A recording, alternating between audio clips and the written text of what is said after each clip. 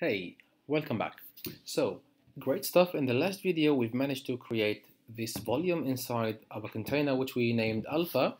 I'm still inside this container called alpha now, and what I'm going to do now is I'm going to be showing you how we can access that volume from another and different container. If I open a new tab, what I'm going to do is I'm going to run another Ubuntu container, so docker run minus it, let's name it this time minus name beta, and let's, of course, it'll be Ubuntu. I can say run bash, but it will run by default anyway. And now if I want to access the volume from the previous container, I'm going to be using an option called minus volumes from, and I provide the name of the container where the volume is and hit enter, and as you can see now, if I do slash var slash my volume, I should be able to see that file. And if I go there,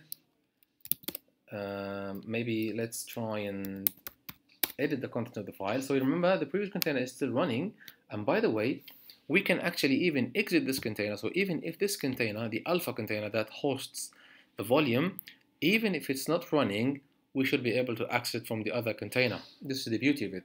As we mentioned before, we can actually have it as a data container where we only have data and we do the processing from another container, similar to the web application we had over the last few videos. Instead of mapping a volume from the same host, we can have it from on another container. So let's go and try and modify the content of this file, maybe hi, and stick that to the end of the file. And if I display the content of this file now,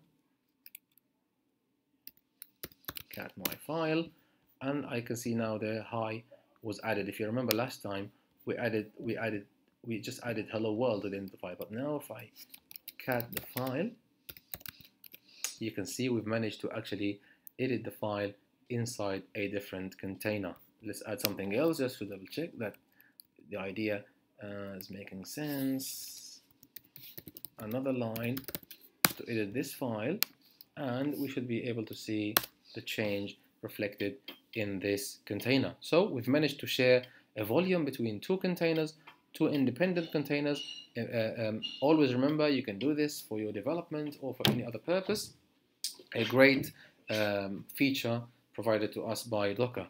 And just to prove to you that we can actually still access that container, even if this alpha container, which has the volume, is not running, I can exit this container. So I'm outside now, and I only have the beta container running, no more alpha container.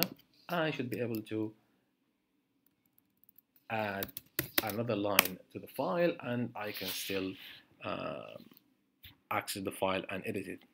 So we've managed to share a volume between two containers. Remember, this is very good for development, and what we'll try to do maybe in the next videos is maybe work more on sharing volumes between containers, or maybe try to see some details, start to inspect our running containers and see more details about them, which are which exist in the background. So I'm going to stop here. Thanks for watching, and I'll see you in the next video.